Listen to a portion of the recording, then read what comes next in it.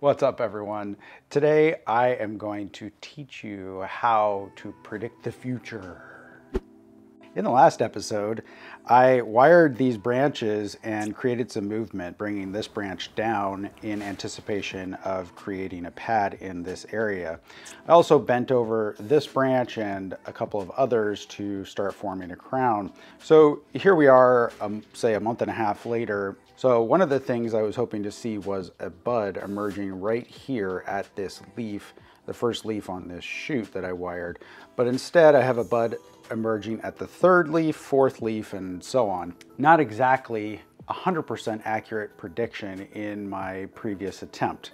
Let's start by prognosticating what is going to happen if I don't actually cut anything right now on the tree. Each one of these buds is going to continue to extend. As it extends, it will create an alternate leaf pattern because that's what elms do. This one is already branching out. The shoots that are right here are going to continue to elongate pretty much directly upward.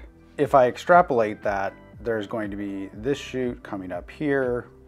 So we're gonna have a lot of mass way out here, and the growth will be relatively far away from the trunk. But in order to create a bonsai, we want to have growth where it is going to be an outline that starts over there and maybe comes back to about right here. So let me erase all of these shoots and now draw the rough outline of the tree, kind of like that in terms of the growth. So the directionality of the tree is to the left. We have a low key branch here. All of the twigging and stuff that will go into creating the top is going to start basically from this point. So if I trace the branch here, but then cut it, that is going to cause the buds that are in this area to start popping out more and give me more branches. So before we go any further with this, let's actually trim the tree. With this branch, if I trim it all the way out here, then I will get the strongest growth from this, which is a little bit too far away for the main branch. So I'm actually going to trim it all the way back to this bud, which will then need to be wired after it extends somewhat. If I wanted this branch to be larger, then I could wait to cut it, or I can just allow one of these to run for longer. This branch, I want the budding to be very close to the top of the tree. So I'm not going to cut it out here or here, actually. I'm going to cut it right here at that first bud that I was hoping would elongate, and I'm going to give up all of the rest of the growth. Same thing for these other branches that are still here where the bases were wired. I can leave 1, 2, 3 leaves, something of that nature. Now that I've cut this back, we can use our powers of prediction to figure out exactly what is going to happen. All of the shoots that are still here, or the buds that are still here, are going to create new shoots and elongate. This is the next round of what we just completed in the last video and by me cutting it back. So the next step here is to, when these guys are long enough like this, is to select out the ones that you want to keep, which ideally are the ones that I've already drawn, and then you're going to take a piece of wire and move them. If you just cut them back, you'll create more shoots, but the base of those shoots will be straight. In some cases that might be okay. So say for example, there's a small leaf here and a small leaf and this leaf here, and we cut back right there.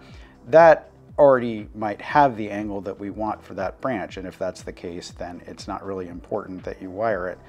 But in the case of this branch, which is continuing the development of our top, we're going to need to wire it before we allow the wood to really set in there. And the same thing is true for these low branches on this side, because if we just let them go upward and get big, it's not going to create the pad structure that we need in order to create some nice ramification down here.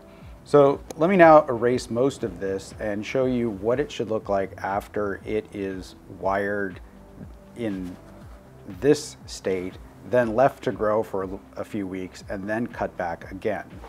After the wiring to move the base of these branches downward and position them or add a little bit of movement, and then the cutback, we're left with something that's starting to look a lot more like my drawing of the outline. Let's repeat this process one more time. As I've cut these back, they're each going to issue more shoots, and I'm going to skip drawing the leaves in this case.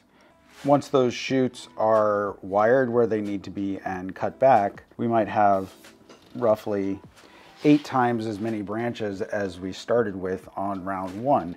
And from this point onward, it really starts to be more about growth management than it is about building primary or secondary branches, because after we've done this a few times, we're going to have a pretty good structure that we can lean on in order to start creating fine branching. And with that, you can really see all of the steps that go into developing this tree.